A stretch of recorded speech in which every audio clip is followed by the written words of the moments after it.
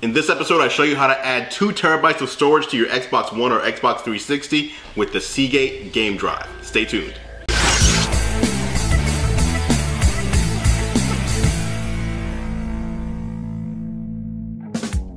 Hey guys, welcome to Bleeding Edge TV. I'm Andrew Edwards, editor-in-chief of GearLive.com. I'm going to tell you all about the Seagate Game Drive for Xbox. It's actually right here. It comes out on August 10th.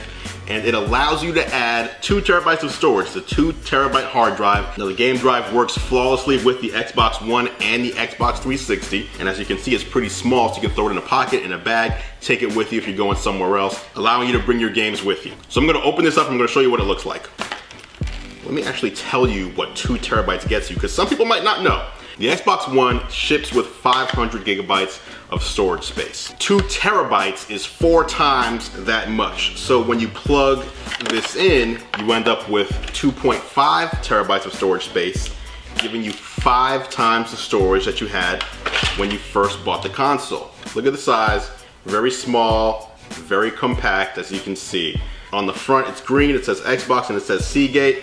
The rest of it is black with some information on the bottom rear, and then there's a USB 3.0 port on the top, and that's it. It is a USB 3 drive, so you get USB 3 speeds. To give you an idea of what you can do with 2 terabytes of storage space, when you plug this in to your Xbox One, you end up with 5 times the amount of space you started with. You go from 500 gigabytes to 2.5 terabytes, or 2,500 gigabytes. For the Xbox 360, it's even more dramatic because when they started, they shipped with a 20 gigabyte hard drive. One of them came with a 4 gigabyte hard drive. So 2 terabytes is many times more than what your Xbox 360 shipped with. Now I know I'm throwing a lot of numbers at you, so let's give you some real world application. If you plug this into an Xbox One, it'll store up to 50 games. That's a lot. I found that I ran out of Xbox One storage space very quickly, so I bought myself a 5 terabyte Seagate external hard drive, but that one actually needs to be plugged into the wall. With this 2 terabyte version, there's no external power source needed. Just plug in USB 3.0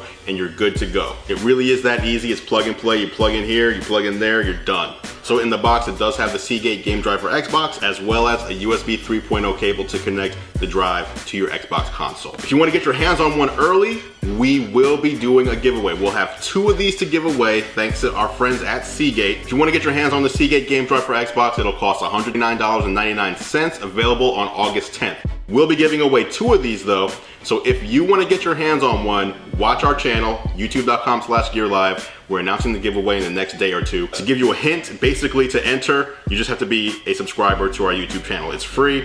Go to our YouTube channel, hit subscribe, you'll be entered. Everybody who's a subscriber is entered to win. That was your look at the Seagate Game Drive for Xbox. Works with both Xbox One and Xbox 360. Our next video, I'll actually plug it in and show you how it works, how you get it set up. It's not that hard. Thanks for watching, guys.